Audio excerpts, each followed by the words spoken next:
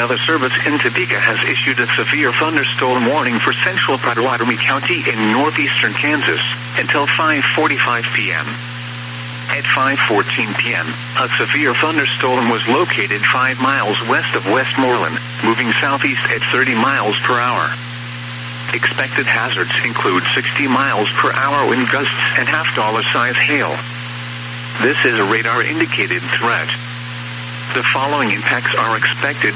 Hail damage to vehicles is expected.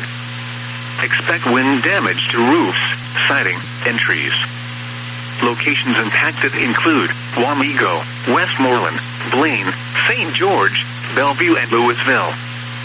For your protection, move to an interior room on the lowest floor of a building.